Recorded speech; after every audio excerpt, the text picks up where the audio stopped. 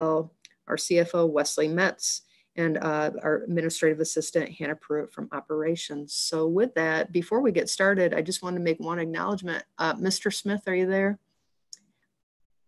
I believe this is your last, yes, is this your last finance committee meeting?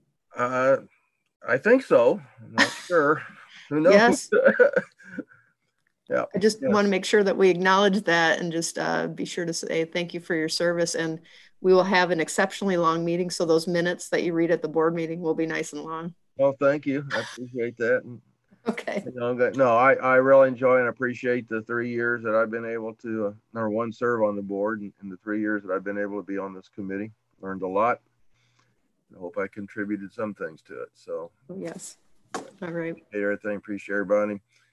Even appreciate old Mr. Murdoch, who, we used to have these meetings at 10 in the morning, but now we have them at 7:30 in the morning. So, but that's good.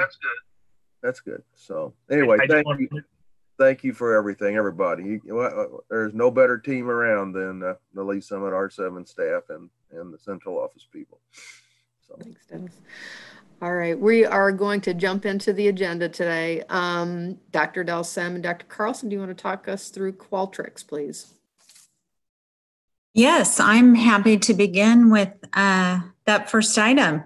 Qualtrics is a product that R7 used last year through the Team Lee Summit Employee Engagement Survey. Qualtrics partnered with us in that they offered us a pilot year for that engagement survey. So we had a lower cost point for that in order to proceed with that product. Of course, there's an increased cost for that. However, with that increased cost, last year we only had the opportunity to use their engagement platform, which was one survey opportunity. With increasing the cost, we have a wide span of survey options. So we can continue with the engagement survey, which builds a dashboard of our last year's Team Lee Summit survey, and then further, that'll be this year's Team Lee Summit survey for comparative data. And then we can expand that to students, more teachers, and the community as well for surveying purposes. There's a lot of positive feedback from Team Lee Summit on its use and its application and the data that it provided to the team. And so we see that can be expanded to a number of departments as we try to continue to expand our community engagement. We think there's a lot of value to that. On a side note, just so you know, we do have another survey tool in the district that we plan to selectively abandon in order to expand Qualtrics. And so we plan to do that later this summer with that company. Questions you might have on Qualtrics? No? Okay. All right. Thank you, Dr. Delsem and Dr. Carlson. Absolutely. Thank you. Knowledge Works. So we are going to go to, I believe it's Dr. Andrews.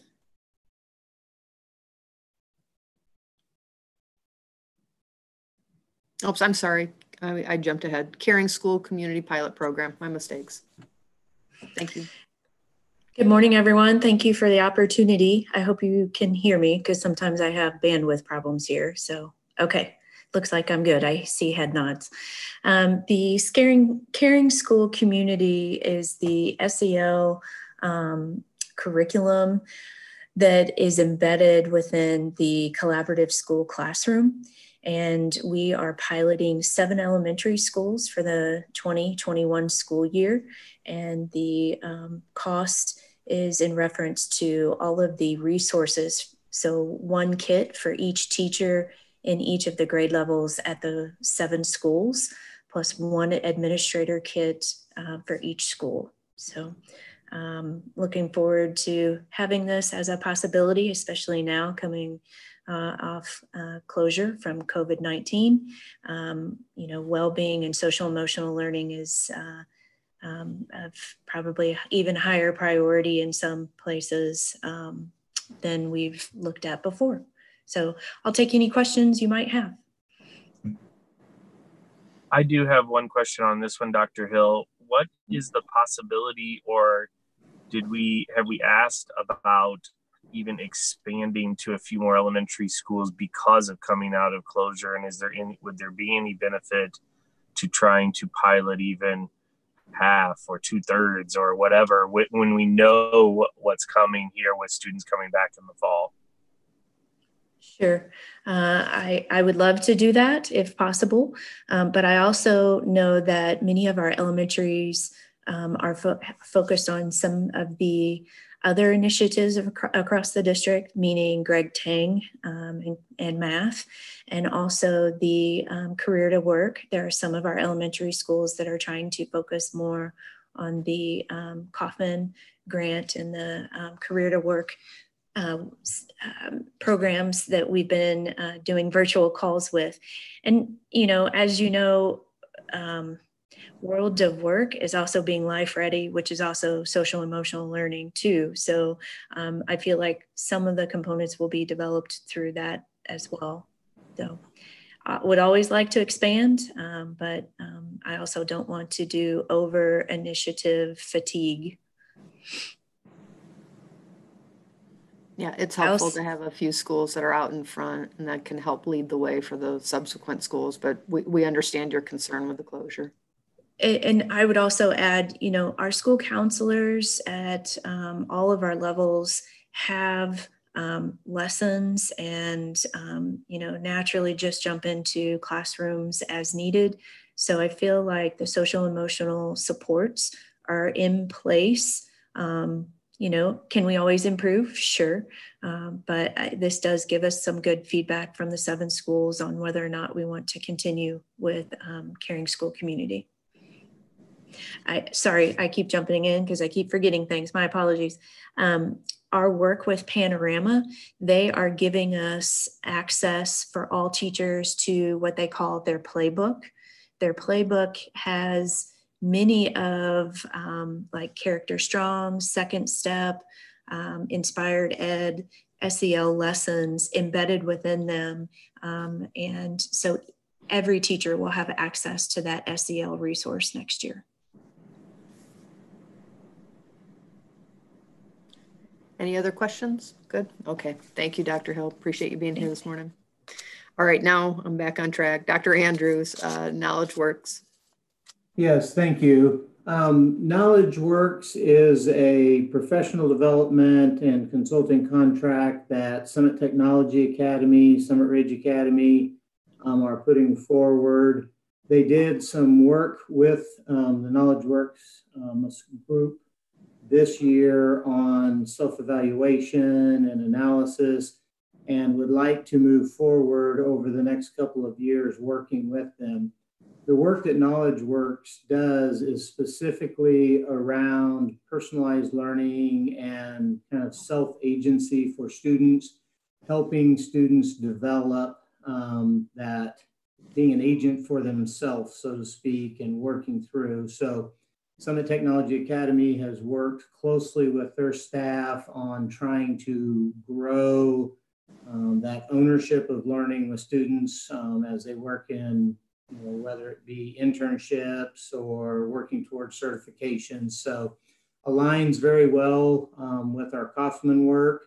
We've actually written this in as one of the potential things on the Kaufman grant, but also believe that it is very valuable, and Summit Technology Academy and Summit Ridge, as well as our professional development office, have allocated funding so that we can move forward with that, even if it would not be included in the Kaufman grant. So they're very excited about the work and hoping to continue that process at Summit Tech and Summit Ridge.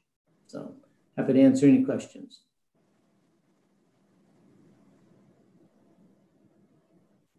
Okay, not seeing any. Here now, looks like I'm up again with cinematic visions and virtual graduations.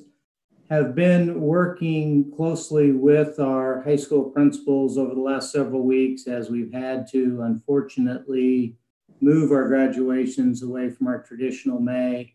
We do have an in-person graduation date set for July 25th, and this says nothing about us continuing with that date and working towards a hopeful opportunity to have a more traditional graduation ceremony for our students.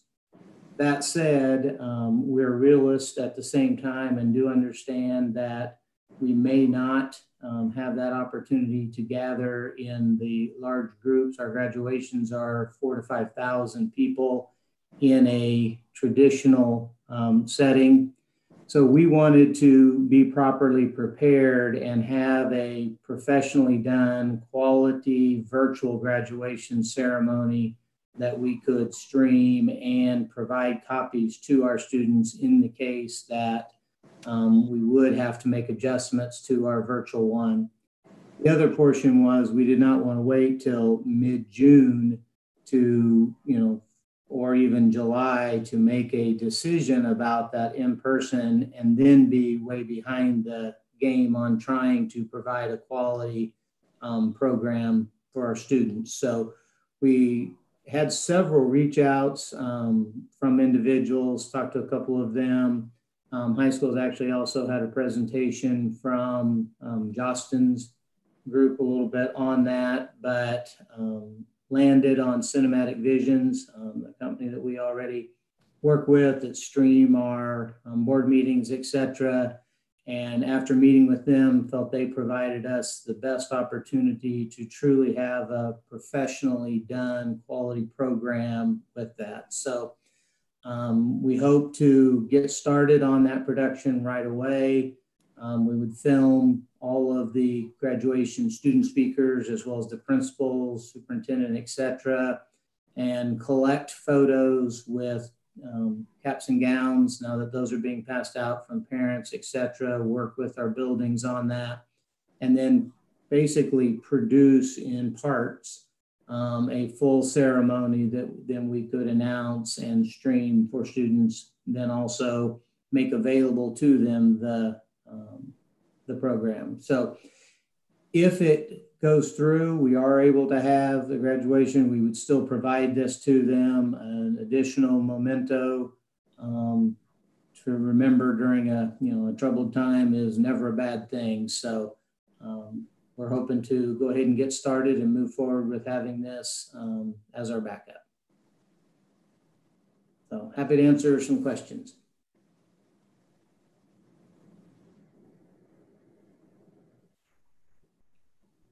Okay. Thank you, Dr. Andrews. I appreciate the work on this and the thought it must have gone into this to figure out some other way. Or regulars, we're going to know it this year. Will the students still, or will we still do this virtual? Will each student still get this virtual package, this program? Yes. Yes, we would end up providing what we create to all students, regardless of whether we have the in-person or not. We're going to have it ready. If we ended up having to make an adjustment to the in-person, we would do it as soon as we can to keep as much opportunity as we could with it in a timely manner. If we have the in-person, we would just provide this to them then as an additional item. We wouldn't want to show it beforehand. That's really cool. Appreciate what you guys have been figuring out on that. So thank you. Thank you. Thanks, Dr. Andrews. Now we're going to turn it over to Sarah McMillan with Business Services.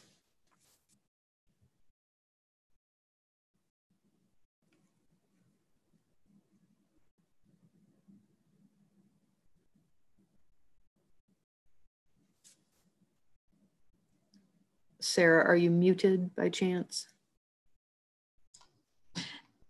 Yes, you would think I would have this down by now. I apologize. I can make the cut real, right? So good morning, everyone. I'm going to quickly review the district's employee assistance program and then go through the RFP process that we completed earlier this year.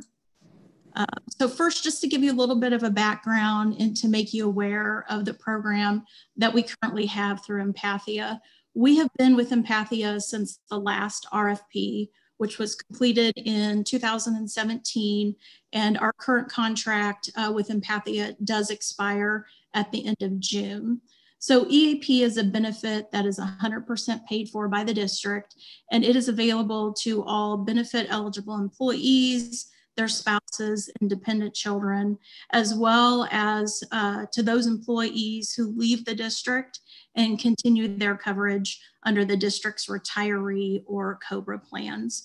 The program is a 6-session counseling model. It also includes work-life resources, as well as financial and legal consultation. We have 60 on-site training hours per year, which we really do utilize through the district's employee well-being program.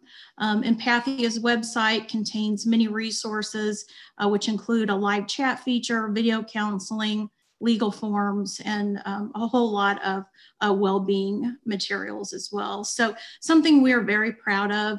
The district's current utilization is 11.6%.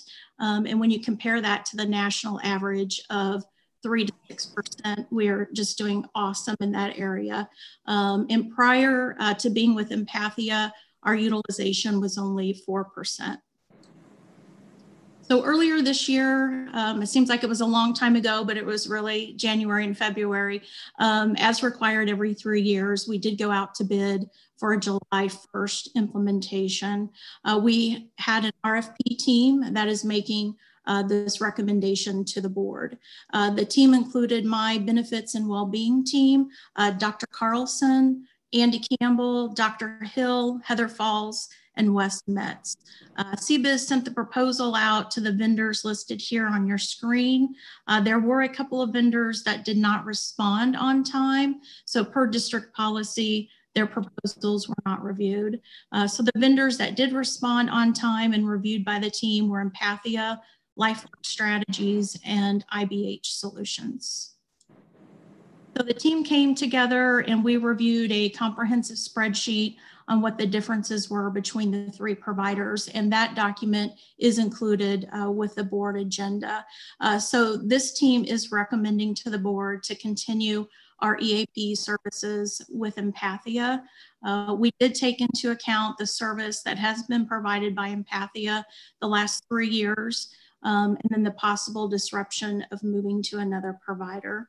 And the service we have received from Empathia really has been excellent. So one area that Empathia really stands above the other vendors is their call center. Their call center, it's a live answer, and they answer 24 hours a day, 365 days a year, and they are staffed with master level counselors.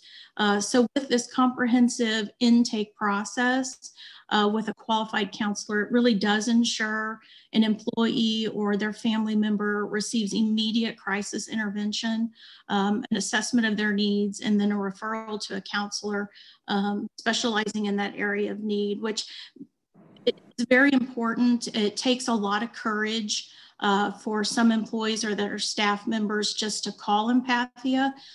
So having that live person answer so quickly ensures that that employee is going to receive the help that they need. So Empathia really did stand out in many other areas, which I'm not going to go through. They're there on your screen and then also in the board agenda item. So the RFP did result in a price increase from $1.31 per employee per month to $2.40 per employee per month.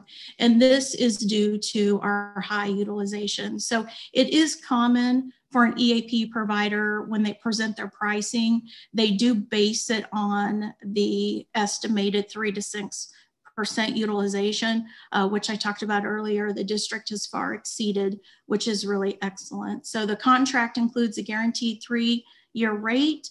We will continue with the 6 counseling session model, and then to help ease that increase of costs, we've reduced our on-site hours to 40.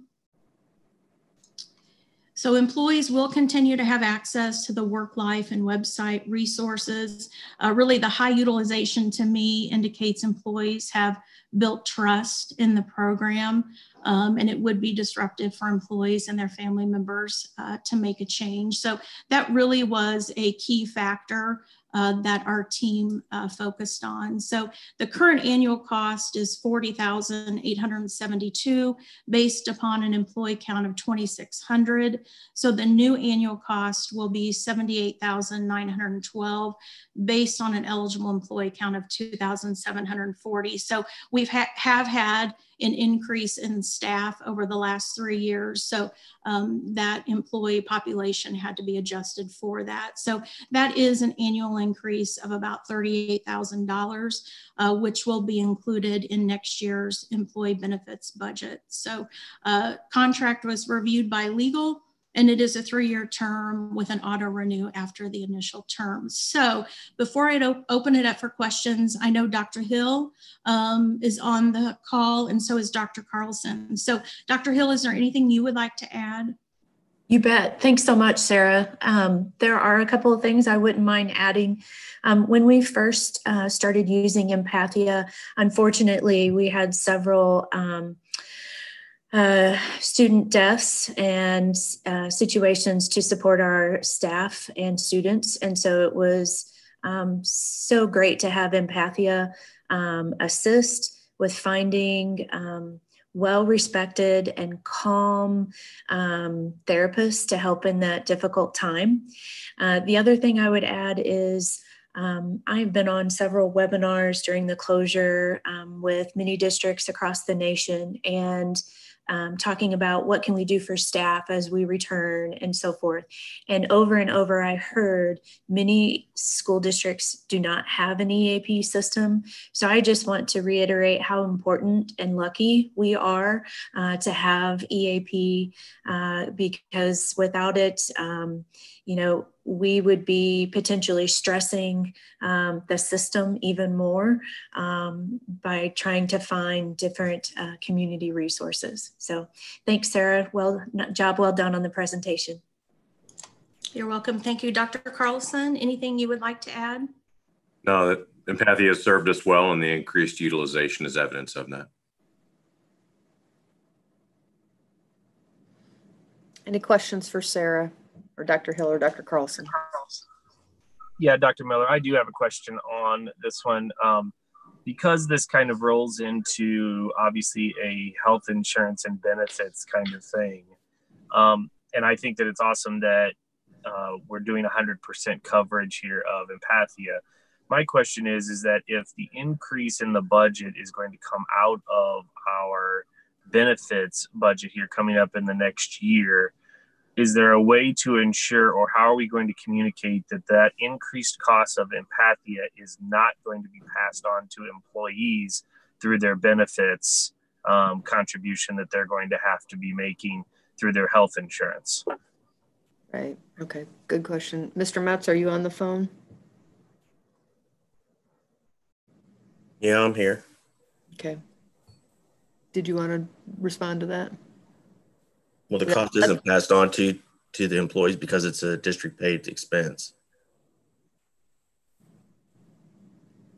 So what I guess what I'm getting at here is, because CBiz is a part of this bidding process, and CBiz is also a part of our health insurance bidding process, how do we ensure that even a fraction of that money that CBiz is charging us and or through the negotiation of our health insurance plan isn't getting passed on to our staff to help cover some of the costs of the increase in Empathia? There isn't any pass on to the staff because it's a district paid expense. So, I mean, it just hits our budget. It's not like health insurance where they have to pay a portion of it. And with CBiz, since this is an ancillary program, the commission's paid through the company, not from us. Okay.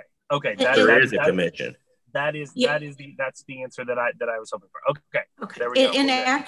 And actually, Ryan, there is not a commission that's paid on EAP. So CBiz doesn't receive any sort of commission on EAP services. Okay, and I really appreciate that because, as you know, when we went through the health insurance, we know that we're looking at the commission portion of theirs as well. So I just wanted to make sure that those two things were separate. I appreciate it. You're welcome. And we'll be sure to continue to communicate to staff that this is a benefit that will continue to be 100% paid by the district. So in our communications to staff, we'll just ensure that that happens. Thank you for the question. And I think at this point, we're on to meal prices, nutrition services, and Lori Dinella. Good morning. Basically, this is a carryover from last year. Using our paid equity tool, we should have raised prices last year by 21 cents. We've been behind the last few years because there were times that we didn't raise prices that we probably should have. The 20 cents will bring us up to $2.50 for elementary, and then for middle and high school, we'll go up to $2.70. Most of the area districts are around the 270 to 280 mark. So we will probably have to increase again next year, and we should be on target by then. So this is the recommendation that we're asking, is to approve the 10-cent increase in the breakfast meals. Any questions?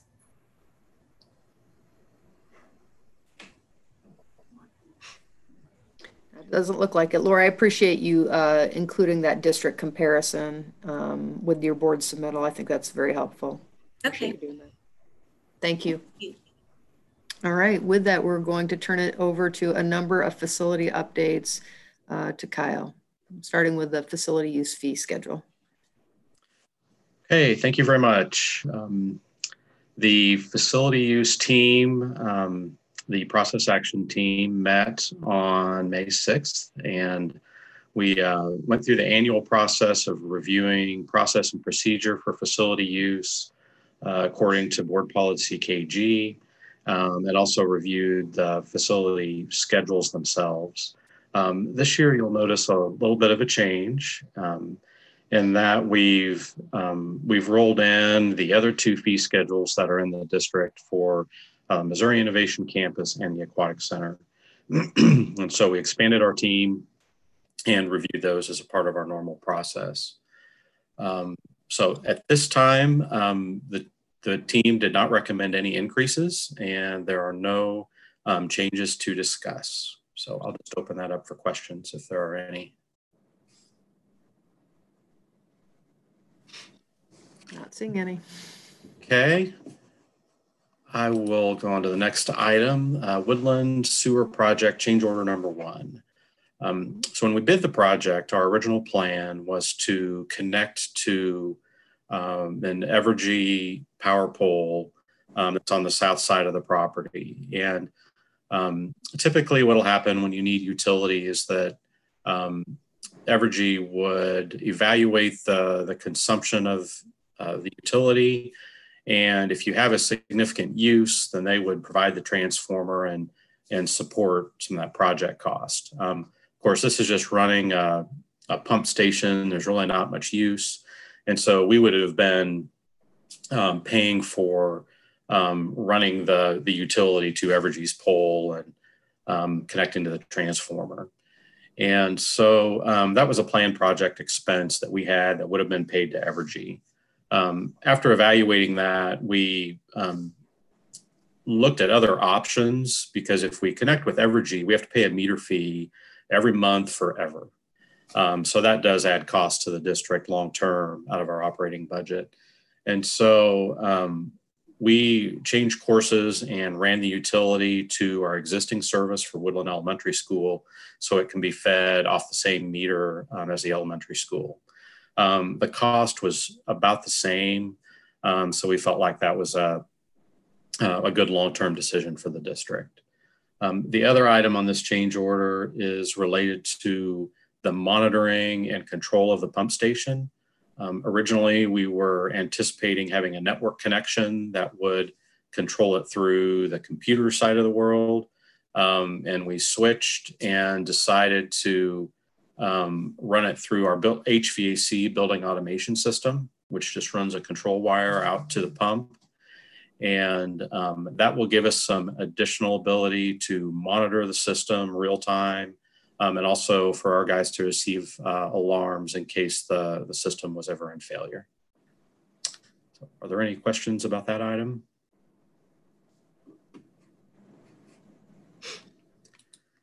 Okay, these next two items, just kind of a quick summary of these next two items. We have a fire alarm and an intercom bid for recommendation. And both of these items are allocated in our district long-term capital budget.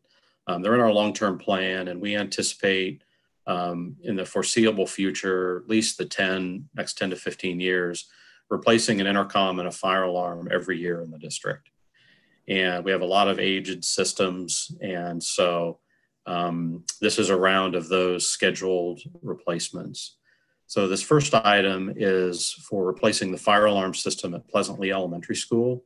I know it's kind of hard to believe, but it's actually the original fire alarm system in that building, 1965. And so really a testament to the level of service that our guys, our electricians provide, and keeping systems running and operational. So this was an advertised bid according to our typical construction bidding requirements. And our apparent low bidder was, was Pro Electric on this contract. So we are recommending award of that contract. I'll just open it up, see if there's any questions.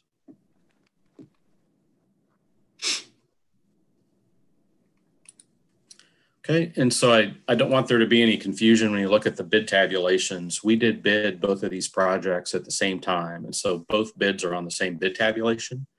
And that gave us the opportunity, in case one contractor was low on both, then we could award them together. But we had different contractors as the low bid. So in the best interest of the district, we're awarding to different contractors. So the next item is at Richardson Elementary, replacing the intercom system. And again, that intercom system is original to the building from 1995. And we are recommending award of this contract to Heartland Electric. So there's really not much else to the project other than just a nice clean intercom replacement. So I'll just open up, see if there's any questions. Hey, Kyle, can you just refresh my memory on the estimated completion date? Yeah, these projects will start here just in the next couple of weeks, if approved. And they will run through the middle of July. We always give contractors, kind of the 1st of August is our drop dead date, but try to give us a couple of weeks of advance since the principals come back kind of the mid-July range. Okay, thank you. Mm-hmm. So the next item is a purchase that's over $25,000. So by board policy, we need to bring it to the board for approval. And that is for a large area mower for our grounds department. This is actually really the workhorse of the district when it comes to mowing. We have 2 of these units. As you see on the item, the one that we're using right now is from 2007. And, these mowers run all day, every day for probably 7 to 8 months a year. So it's a 12-foot Toro. We call it a batwing mower. It's the ones with the wings that fold down. And the mowers that we have that have served us really well are the same Toro units. And so we'd like to recommend this for award to replace one of our mowers. Are there any questions?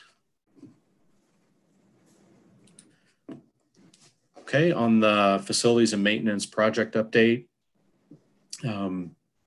we're just getting ready to plan for summer. We have a number of other planned capital projects and flooring, painting, just the routine maintenance type projects that are going on. But these individual projects that are listed, we've talked about those in previous months. The Westview roof will begin here around the 1st of June. They're going to start tearing off the existing roof. The district-wide roofing improvements have been going on for the last week or two, which is great. They're getting a lot of repairs made and have started on a few of our buildings. Lee's Summit West retaining wall system started construction last week, and we've already got blocks shown up on site, and so they anticipate having that done before activities would be planned to start coming back for school.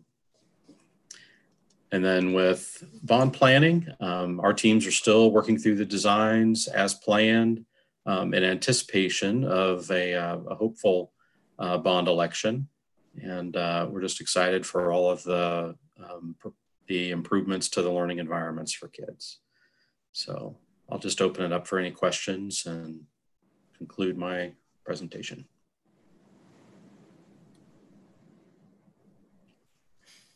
All right, thank you, Kyle. We're going to turn it over to Wesley Metz for the finance portion of our meeting.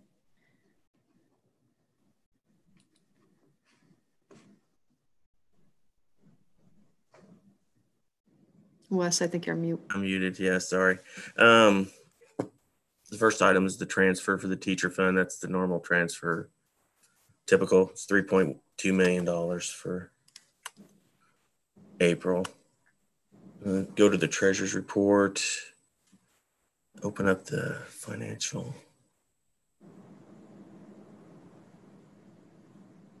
Okay, I had several questions on this report this month. So one of the questions was, I think they misunderstood what the report is showing. The first line, the estimated budget on revenues is $246 million. The second line is actual year to date. So through the end of April, we collected 215. When they were looking at it, it looked like that they were making the assumption that we were 30 million short for the year. Well, we're not. That's the first line's the year amount. So we still have two more months of revenue to collect to get to the 246. Last year, in comparison, we collected about $32 million. So if we stayed kind of on that pace, we should exceed or at least hit the 246 million in revenue. I don't anticipate any shortfalls. I think we will hit that number, maybe even exceed it a little bit. It depends on when the COVID money comes. The state should be, it's called the CARES Act money. Should be sending out 75% of that money here fairly shortly. I'm thinking we'll probably get it in the June payment, which we're going to get about $1.3 million estimated from the CARES Act. It's based off of your Title I allocation, and it's about 82% of that number. So that's where the 1.3 comes from. So that money we'll receive it this year, but we'll probably end up spending most of it next year and allocating the money out of next year's budget. Expenditures are running a little less than what they were last year, even though the percentage looks a little higher because with food service down and BAS down and transportation down. So a lot of those expenses that you would normally have for like fuel for transportation, your food costs, purchasing food and stuff like that for food service, and the supplies that BAS would use to maintain their programs, with those being closed, we should see a slight reduction in expenditures for the total for the year. So year to date, I'm not too concerned about expenses, more so on revenues, but I still think we're going to hit the budgeted amount for revenues. But with the we're also going to have a huge shortfall on the food service. If you look at the fund balance as on down here at the bottom in the right-hand corner for restricted funds, you can see that nutrition is falling really fast. So it's down to 827,000. That will probably be completely wiped out by the end of the fiscal year. So I'm anticipating that being zero or even negative by the end of the year. And the same thing with the before and after school BAS program. It's already at 185,000. I'm anticipating that it also will be wiped out. So the board will have to make a decision on whether we are going to absorb those costs through district funds, or if we're going to leave the negative balance in there and expect them to try to recoup that money over a period of time.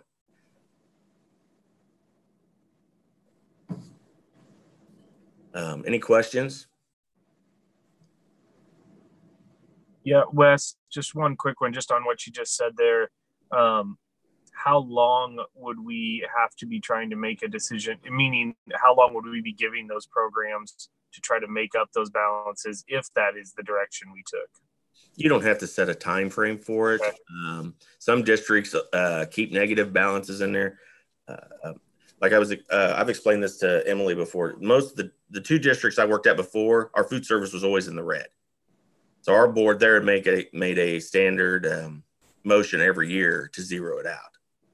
So we would just transfer money from the operating fund into nutrition service to make it zero, because we just always operated in the red.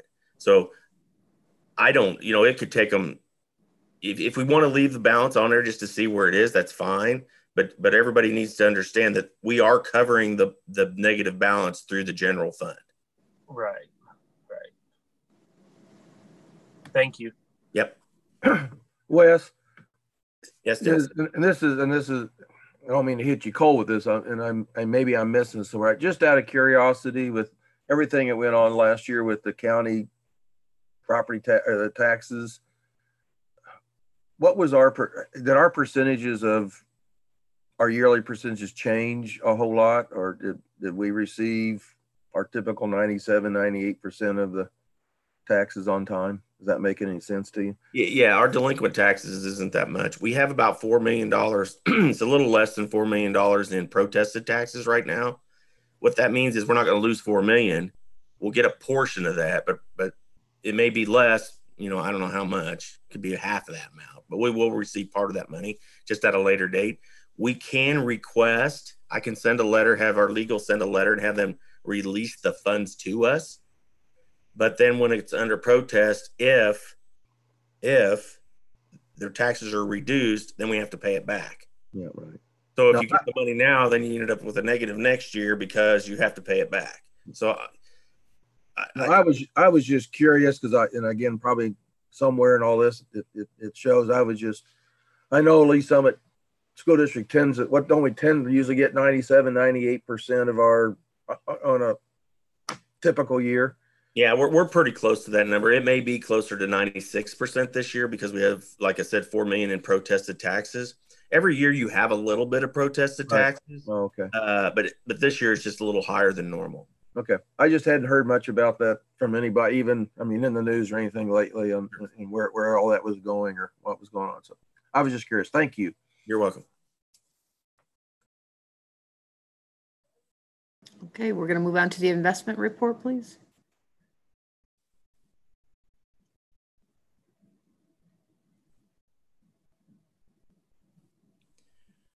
You can see our investments are running pretty close to where they were last year. The reason that it's a little lower than what it was last year is because I have more cash in our bank. With us being gone, I didn't want to take any chances that we would get overdrawn at the bank. Not that they don't ever charge us any fees or anything because they know we have the money at another bank. But so that's why it's a little less. It's not that we've lost any money or anything. And it's only about $3 million less. Now, interest right now is getting really low. When stuff is coming due, we're reinvesting in it, and we're getting like 0.3% interest. So we're doing a lot of short-term treasury bills, which isn't really helping us too much. So we'll see a significant decline next year in our interest collections, I believe. Because a lot of our stuff is getting called. A lot of the stuff with the Payne Weber, everything except the CDs, all those callables, those things can get called at any time. And when they call them, they pay off the interest at that time, and then they reinvest at a much lower rate. Any questions?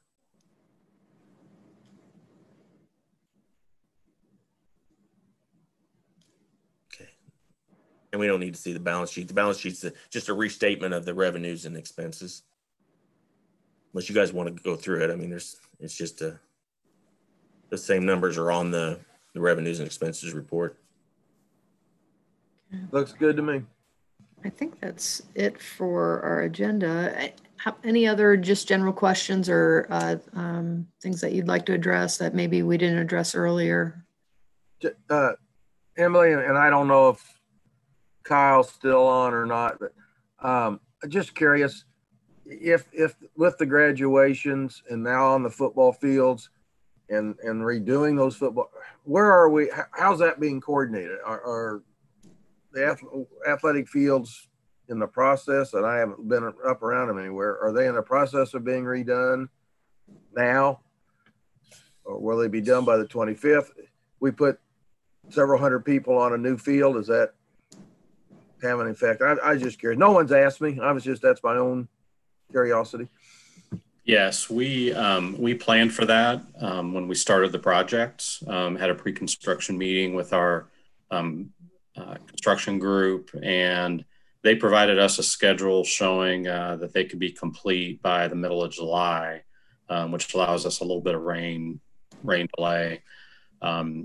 The turf provider has also provided a letter with recommendations for setups on fields, on how to protect the field and the types of chairs and protection for stage setup. So we've done what we can, I feel, right now to plan for that event. I figured you had done the great job that you do.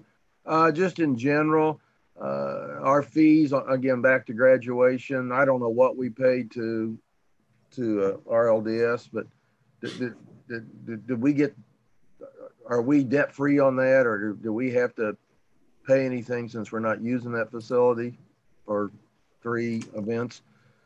Yeah, I can answer that one, Dennis. We did not have to pay anything since they were not able to provide the venue to us on our scheduled date. So the agreement was just voided out. So I'm assuming, again, the cost then for 3 simultaneous graduations, or 4 really, I guess. We have the funds, the setups, the chairs and all that kind of stuff is, again, just out of curiosity, that who's paying for that? And I can answer a little bit of that, Dennis. You know, we have the funds allocated to the buildings for graduation expenses for this year that were not used. So we have those available to it. We are still in the process of evaluating what the cost will be to pull off the stadium graduations. There are a different variety from stages and renting, things to go up, to the technical aspect of, video screens so that people can see what's going on in a large venue. If we set this up outside, we want it to be a professionally done program, like we do when we have them indoors. So we are still evaluating people who can provide those services, options for us, and don't have a number yet. But we do have the funding that was allocated for rentals, et cetera, to use towards that. Okay, I knew you guys had it covered. I was just, again, out of curiosity. And Kyle, Pleasantly Elementary was opened in 1995, or 1965. That was the date on the construction drawings, anyway. So, well, I mean, it's no big deal. I don't know anybody question. I know Pleasantly Junior High was like 1970 or 71, but I when I saw it again, it's immaterial. Yeah. But I thought 1965. That seemed yeah, awful. I believe it was built just a few years before the middle school was there. Okay. All right. Dennis, Ryan, any other questions you might have this morning? No, I don't. Thank you all for everything you're doing. Nope, I'm good. Thank you guys very much. Thank you both for being here this morning. And Dennis, we're going to miss having you on this team. Oh, I bet. No, I'm going to miss you guys. You guys do a great job, and so proud of everything and how thorough you are on each and every department. So this is still truly a destination district. Feel the same. Thank you, everybody. We'll see you tomorrow night. All right. Thank you. I'll see you tomorrow. Thank you.